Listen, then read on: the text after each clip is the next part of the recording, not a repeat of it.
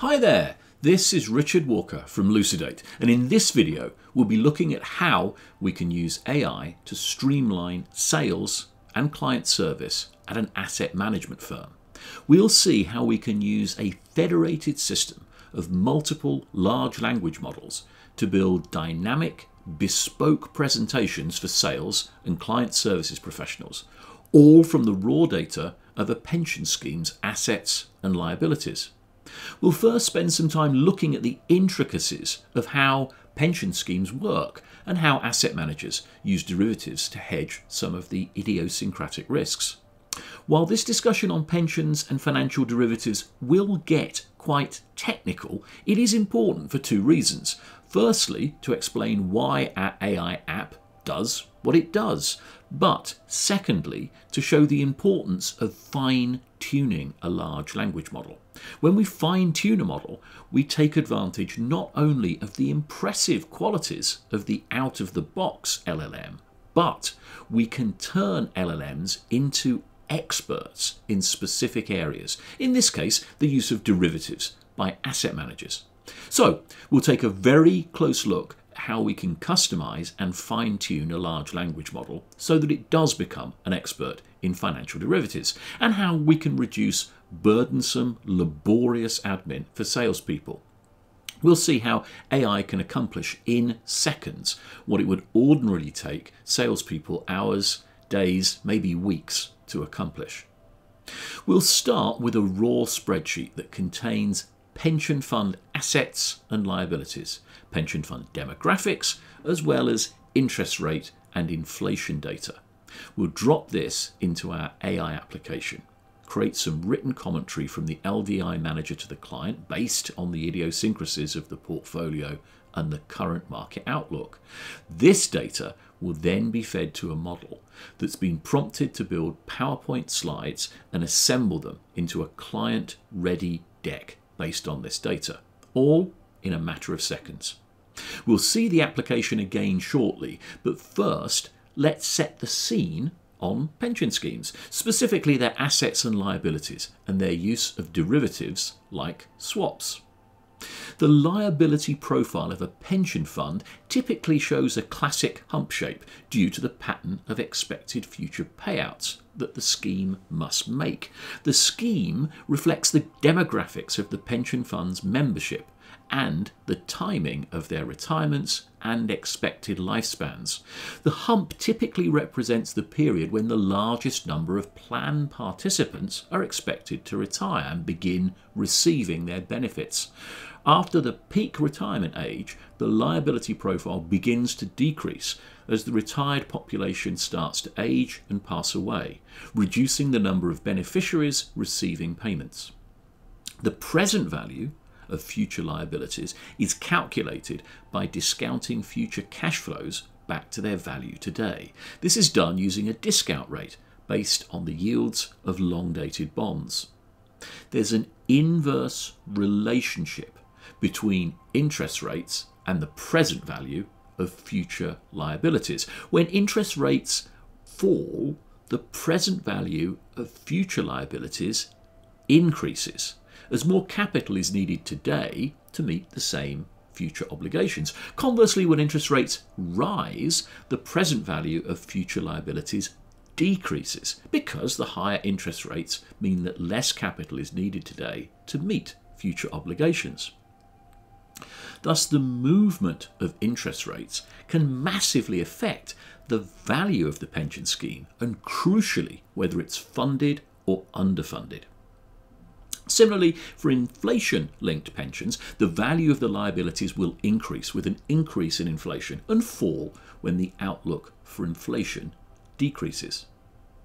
The goal of the pension scheme is to invest in assets that will generate future returns. Pension trustees do not want to be exposed to fluctuations in interest rates and inflation. This is where an asset manager can advise the pension scheme and hedge the interest rate exposure.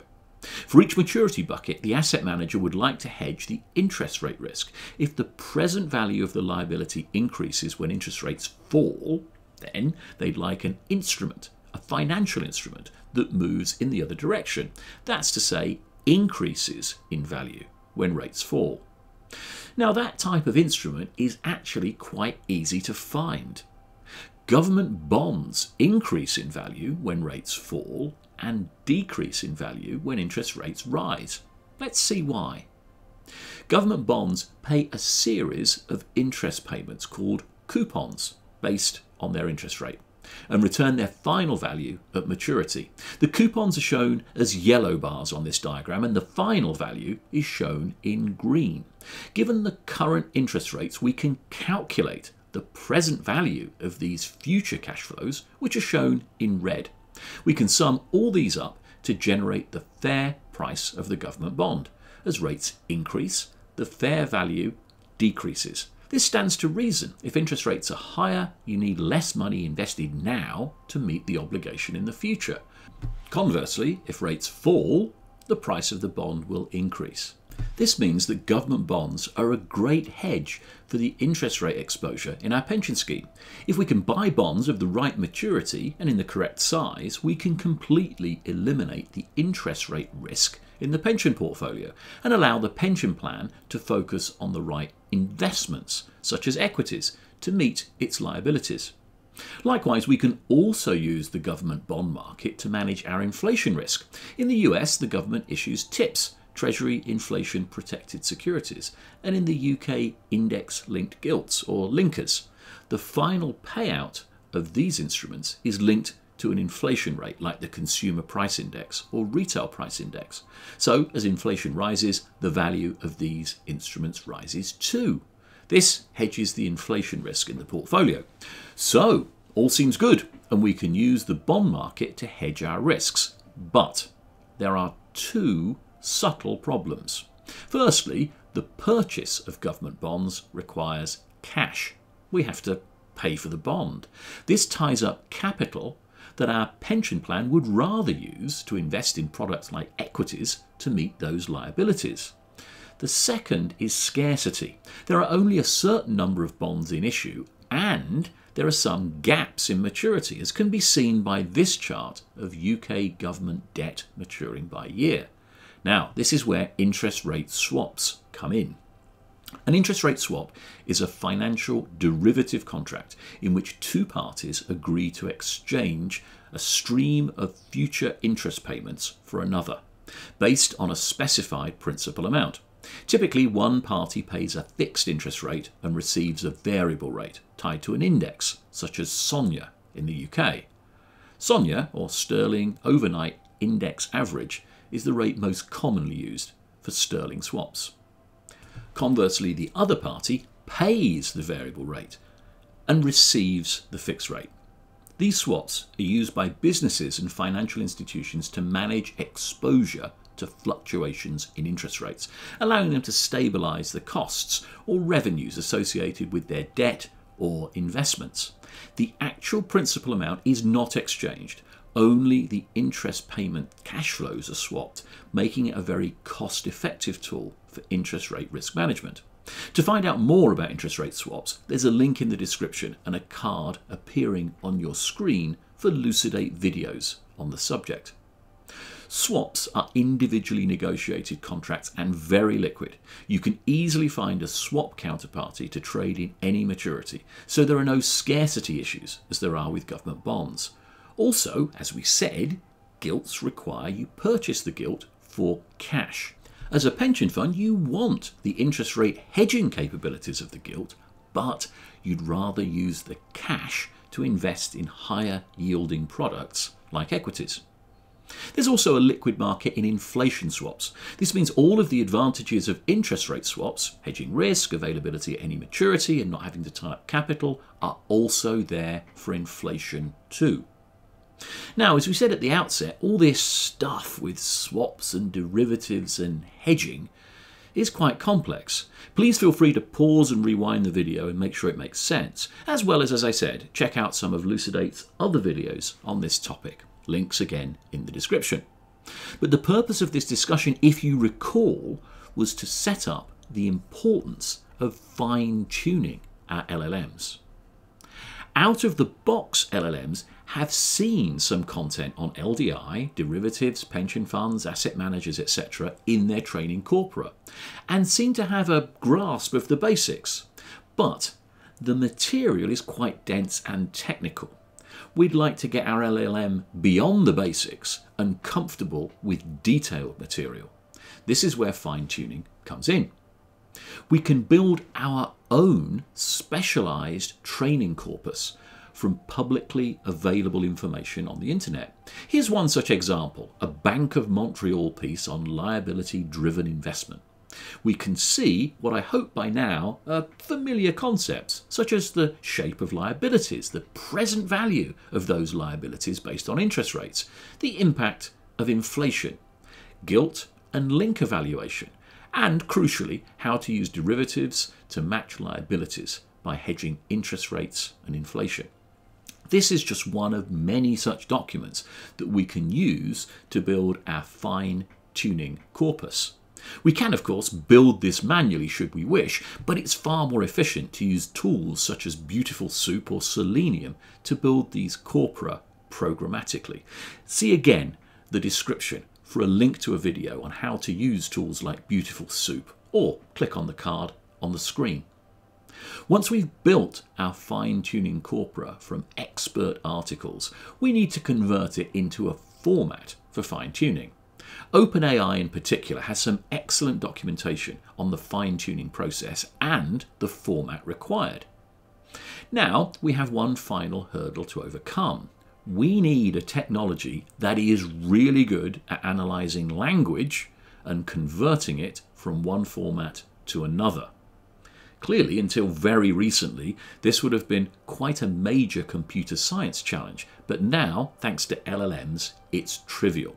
With a smattering of Python, some judicious use of LangChain, and a well-crafted prompt, such as the one you see on your screen, it is a simple matter to turn our vast training corpus into the structure that OpenAI requires for fine-tuning, using an LLM like GPT. The resulting JSON file for input for fine-tuning is shown on your screen. Once we've fine-tuned our model, which takes about an hour, we can put it to use. Here's a schematic of the key parts of the application that you're about to see. Here are two objects that do most of the heavy lifting. One is called Visualization Expert and the other PowerPoint Expert. They both inherit from a base class called AI Expert. The Visualization Expert has two of our fine-tuned LLMs, and the PowerPoint Expert has just one. The first LLM in the Visualization Expert is responsible for reading in the raw input data from a database, a price feed, or in our case, a spreadsheet. It then uses prompts of the type you see on your screen to generate charts and commentary. These charts and commentary are then fed into a fresh LLM in this object to generate a summary. Now, if you only have a small amount of data to analyze, a second LLM may be a bit of overkill. But if you use a single LLM and have a large amount of data, then the context window of that LLM may be biased towards the data recently seen, and the older data will have less influence on the summary. Both the charts and commentary as well as the summary are then fed into the second object with its own fresh LLM. This LLM can be prompted with the type of prompt you see on your screen. Here, we're injecting the information generated by the first object into the prompt to generate each slide. So, bearing that in mind, here's the application. We have a spreadsheet that contains a bunch of relevant data, including worksheets for assets and liabilities, specific information on the assets themselves, as well as interest rate and inflation data. When we drag this into the application, we load the information into the Visualization Expert, as we've just seen. The first LM in the Visualization Expert is prompted to generate charts and commentary. These pieces of analysis are displayed on the screen as well as stored in the memory of the visualization object. Once this analysis is completed, the results of all the analysis are fed into the second LLM in the visualization expert for summarization. Then the charts and commentary along with this summary are sent to the second object to build the PowerPoint presentation. As you saw earlier, the commentary and summary data is injected into the prompt of the LLM in the PowerPoint expert to build each slide. Finally, the application renders the complete presentation, which can be customized in any way the user wishes. And there you have it. We've just taken a deep dive into how AI, specifically large language models, can be fine-tuned to serve as powerful tools in asset management, transforming complex data sets into insightful, client-ready presentations in a fraction of the time that it takes today. To quickly recap, we've explored the intricacies of pension schemes and financial derivatives, highlighting the critical role that AI can play in simplifying and streamlining the sales and client service process for asset managers. If you're part of an asset management firm, imagine the efficiency and precision you could add to your sales strategy with this technology. Lucidate's AI application is designed to enhance your capabilities, so I encourage you to reach out and learn more about integrating this cutting-edge solution into your workflow. As AI continues to evolve, the potential for even more sophisticated applications in the financial sector is immense. The future is bright, and we at Lucidate are excited to be at the forefront, innovating for a smarter, faster, and more accurate asset management process. Got questions or want to see more content like this? Drop us a comment below. We love hearing from you. And don't forget to like, share, and hit that subscribe button to stay updated with the latest from Lucidate. Check out the links in the description for a deeper understanding of everything that we've covered, from pension schemes to the nitty-gritty of fine-tuning LLMs. We've also included links to tutorials and other videos on using tools like Beautiful Soup for building your own corpora programmatically. Thank you for joining me, Richard Walker, on this journey through the intersection of AI and asset management. Your time and attention are greatly appreciated. Until next time, keep exploring and let's continue to demystify the world of AI together. This is Richard Walker from Lucidate, signing off.